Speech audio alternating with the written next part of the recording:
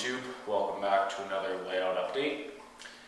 This layout will be for May 2016. As I apologize, it's been a while since the last layout update, but I've just been extremely busy with travel and school. Plus it's been pretty nice out lately, so it's been kind of hard to get up here and work on the layout while enjoying the nice weather. So as of the beginning of this month, I'm happy to say that the benchwork for the new layout is 100% complete. I still have a few just very small things to kind of touch up on or do. One of the things is end plates for the swing gates, so I can screw some screws into there so I can solder the rails to it so they won't move every time I open up the gate, which will keep the tracks nice and aligned. So I still have to do that. I also have to install the road bed, or the plywood road bed for the grade on the other side of this wall to your left here. So those are the two small things I have to do. Those won't be done for a little while yet, as I'm nowhere near laying track. So I'll go ahead and I'll just show you what I finished up, and that'll pretty much wrap up this layout update. So it's not going to be a long one today, and like I said, I apologize for not getting one up sooner, but let's get to it. So shortly after the last layout update, I continued on with the plywood for the upper level. So I cut it all out, screwed it in. I got all that section done there. This section in here.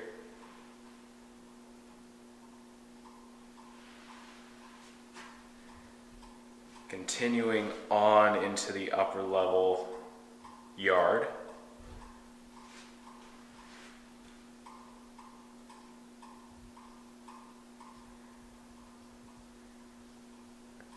And all the way to the end of the peninsula.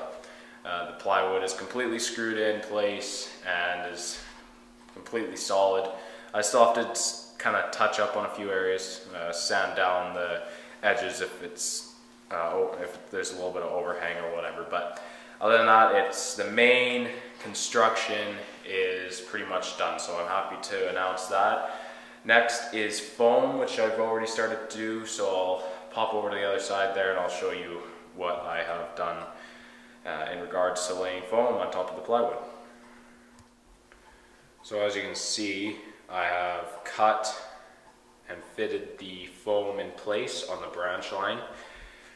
This section here that you're looking at is the industrial park. There will be about 5-6 industries in that area, or whatever I can make work and fit. And the foam is cut and fit in place all the way down to that third window down in the corner there. I'll reposition the camera to give you guys a better look at what I've done, and then we'll pretty much wrap up this layout update, I believe. So coming into the corner here, I started cutting a little bit more foam, but then I ran out. Could have continued, but I needed a bigger piece in that corner because when I was cutting the plywood, I didn't round the plywood at the corner, so instead of re-cutting the plywood or splicing a piece in, I'm just going to round the foam instead. So I have to go and get some more foam sometime soon, probably next weekend, and I'll continue on with the foam with the rest of the layout. Because this layout update is so short, I think I'm going to go ahead and kind of give you guys an overview of the layout, and we'll show you what it actually looks like when you first enter the room. So here is the entrance to the room.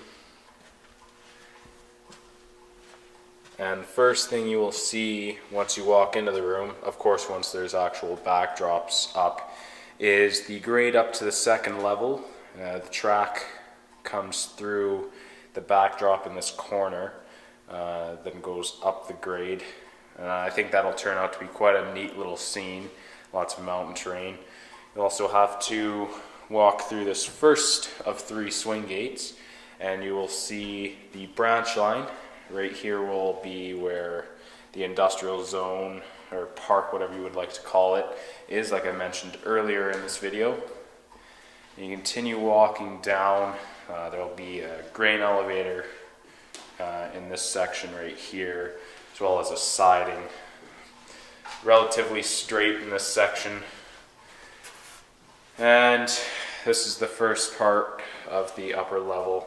As you round the corner, you'll have to travel through the lower gate and the upper gate, which brings you into the main portion of the layout.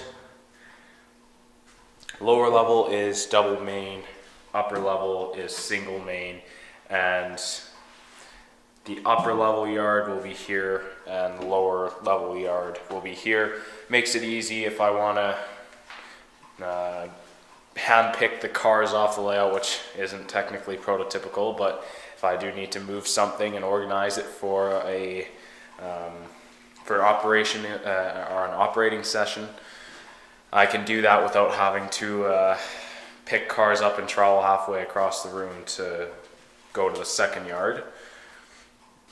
In here is the upper level town.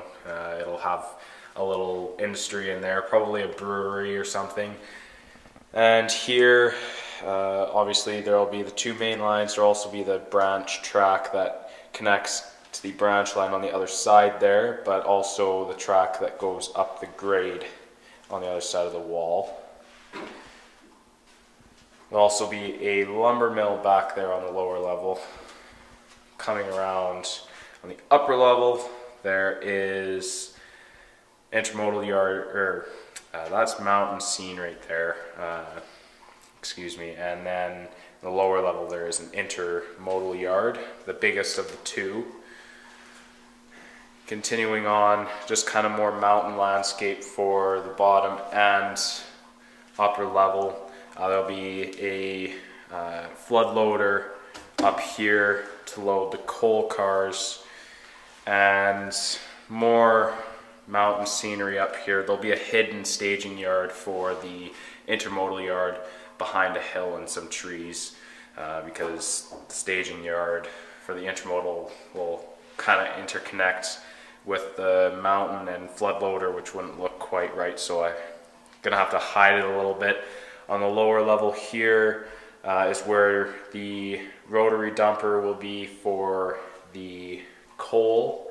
I'm thinking about also putting like a little mock potash unloading house or shed or whatever you want to call it.